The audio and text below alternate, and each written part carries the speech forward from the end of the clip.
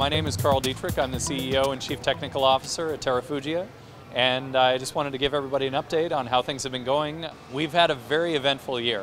When we were last at Oshkosh, all we had was the vehicle right back from the paint shop. We had never even started the engine of the vehicle. Now we have started the engine, we've done our drive testing, our taxi testing, and our flight testing.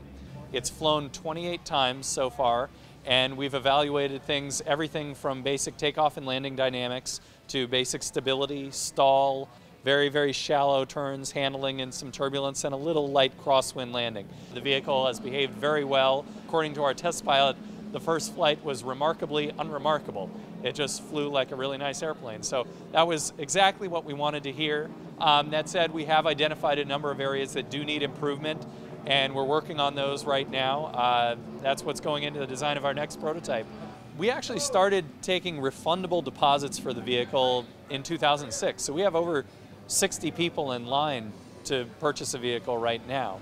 So you can reserve a place in line today for a $10,000 refundable deposit. That said, we don't expect first deliveries to start until the end of 2011. We've got a couple more prototypes that we want to build, more refining, more tweaking of it before we're ready to deliver a product to a customer.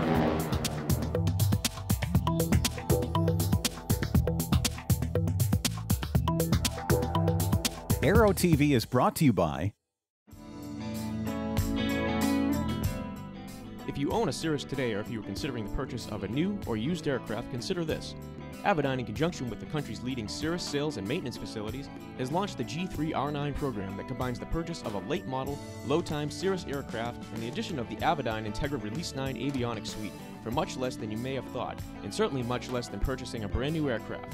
G3R9, combining the best airframe, best engine, and best avionics for the best value.